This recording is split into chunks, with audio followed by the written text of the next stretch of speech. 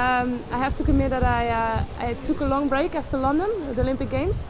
So this camp is really to get back in shape, to get, make the basic for technique, and yeah, to get fit for the hard work later on the year.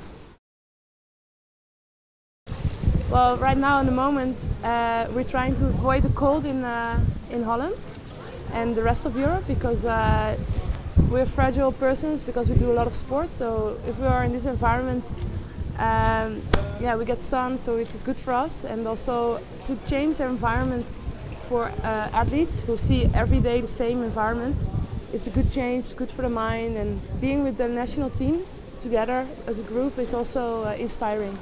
So that's why we do. And I have to admit that Thailand and Phuket is a pretty special location for us. Right now I have no idea, because I took a long break, and I changed a coach, my environment. I was in Marseille in France for 2 years, and since September I'm back in the Netherlands. So I'm gonna give it a chance and give it, like patience for the program to get used to it. And after we'll see. I don't want to put any pressure. Oh, you need to win a medal or something, because you don't know how the training affects your body and your mind. So yeah, right now we're missing 2 of our girls. One decided to stop, and one is taking it low key. So the relay is totally different from last year.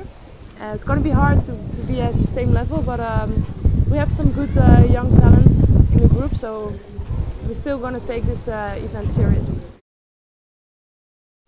Yesterday I went to a shopping mall to just buy some stuff that I forgot to pack. So just that. But Sunday we're gonna do a boat tour and do some island hopping. So yeah, looking forward to that too.